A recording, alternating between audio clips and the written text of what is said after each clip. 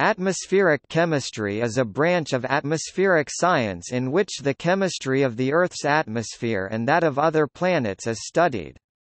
It is a multidisciplinary approach of research and draws on environmental chemistry, physics, meteorology, computer modeling, oceanography, geology and volcanology and other disciplines.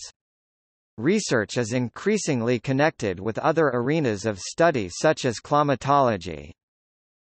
The composition and chemistry of the Earth's atmosphere is of importance for several reasons, but primarily because of the interactions between the atmosphere and living organisms.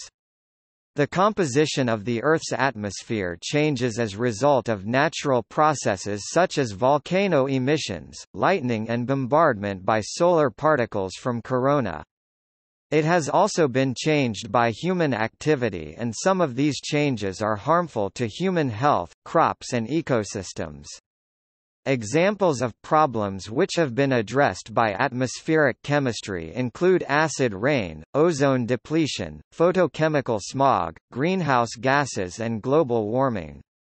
Atmospheric chemists seek to understand the causes of these problems, and by obtaining a theoretical understanding of them, allow possible solutions to be tested and the effects of changes in government policy evaluated.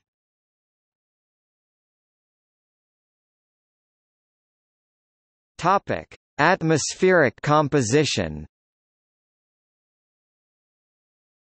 Notes: the concentration of CO2 and CH4 vary by season and location. The mean molecular mass of air is 28.97 grams per mole.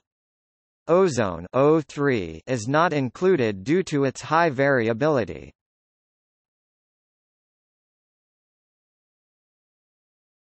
Topic: History. The ancient Greeks regarded air as one of the four elements. The first scientific studies of atmospheric composition began in the 18th century, as chemists such as Joseph Priestley, Antoine Lavoisier and Henry Cavendish made the first measurements of the composition of the atmosphere. In the late 19th and early 20th centuries, interest shifted towards trace constituents with very small concentrations. One particularly important discovery for atmospheric chemistry was the discovery of ozone by Christian Friedrich Schonbein in 1840. In the 20th century, atmospheric science moved on from studying the composition of air to a consideration of how the concentrations of trace gases in the atmosphere have changed over time and the chemical processes which create and destroy compounds in the air. Two particularly important examples of this were the explanation by Sidney Chapman and Gordon Dobson of how the ozone layer is created and maintained, and the explanation of photochemical smog by Ari Jan Hagen Smit. Further studies on ozone issues led to the 1995 Nobel Prize in Chemistry award shared between Paul Crutzen, Mario Molina and Frank Sherwood Rowland. In the 21st century, the focus is now shifting again. Atmospheric chemistry is increasingly studied as one part of the Earth system. Instead of concentrating on atmospheric chemistry in isolation, the focus is now on seeing it as one part of a single system with the rest of the atmosphere, biosphere and geosphere. An especially important driver for this is the links between chemistry and climate, such as the effects of changing climate on the recovery of the ozone hole and vice versa, but also interaction of the composition of the atmosphere with the oceans and terrestrial ecosystems.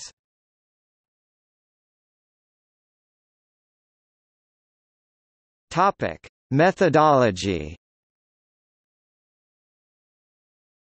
Observations, lab measurements, and modeling are the three central elements in atmospheric chemistry. Progress in atmospheric chemistry is often driven by the interactions between these components, and they form an integrated whole. For example, observations may tell us that more of a chemical compound exists than previously thought possible. This will stimulate new modeling and laboratory studies which will increase our scientific understanding to a point where the observations can be explained.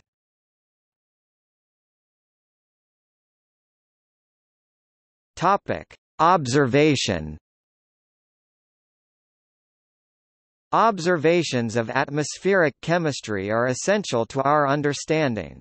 Routine observations of chemical composition tell us about changes in atmospheric composition over time. One important example of this is the Keeling curve, a series of measurements from 1958 to today which show a steady rise in the concentration of carbon dioxide. See also ongoing measurements of atmospheric CO2. Observations of atmospheric chemistry are made in observatories such as that on Mauna Loa and on mobile platforms such as aircraft, e.g. the UK's Facility for Airborne Atmospheric Measurements, ships and balloons. Observations of atmospheric composition are increasingly made by satellites with important instruments such as GOM and MOPITT, giving a global picture of air pollution and chemistry. Surface observations have the advantage that they provide long-term records at high time resolution but are limited in the vertical and horizontal space they provide observations from. Some surface-based instruments e.g. LIDAR can provide concentration profiles of chemical compounds and aerosol but are still restricted in the horizontal region they can cover. Many observations are available online in atmospheric chemistry observational databases.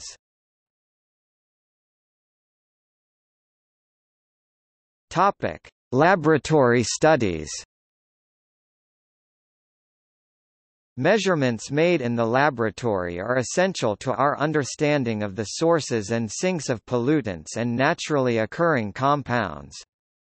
These experiments are performed in controlled environments that allow for the individual evaluation of specific chemical reactions or the assessment of properties of a particular atmospheric constituent.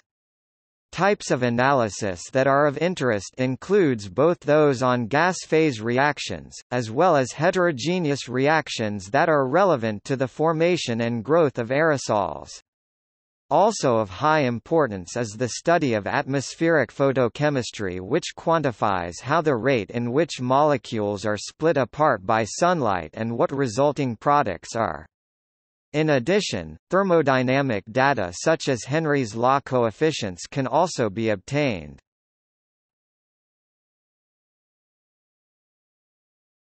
Topic: Modeling. In order to synthesize and test theoretical understanding of atmospheric chemistry, computer models such as chemical transport models are used. Numerical models solve the differential equations governing the concentrations of chemicals in the atmosphere. They can be very simple or very complicated. One common trade-off in numerical models is between the number of chemical compounds and chemical reactions modeled versus the representation of transport and mixing in the atmosphere. For example, a box model might include hundreds or even thousands of chemical reactions but will only have a very crude representation of mixing in the atmosphere. In contrast, 3D models represent many of the physical processes of the atmosphere but due to constraints on computer resources will have far fewer chemical reactions and compounds. Models can be used to interpret observations, test understanding of chemical reactions and predict future concentrations of chemical compounds in the atmosphere. One important current trend is for atmospheric chemistry modules to become one part of Earth system models in which the links between climate, atmospheric composition and the biosphere can be studied. Some models are constructed by automatic code generators, e.g., AutoChem or KPP. In this approach, a set of constituents are chosen and the automatic code generator will then select the reactions involving those constituents from a set of reaction databases. Once the reactions have been chosen, the ordinary differential equations (ODE) that describe their time evolution can be automatically constructed.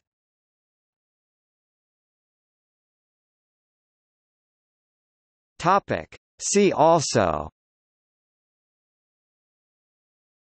ozone-oxygen cycle, paleoclimatology, scientific assessment of ozone depletion, tropospheric ozone depletion events.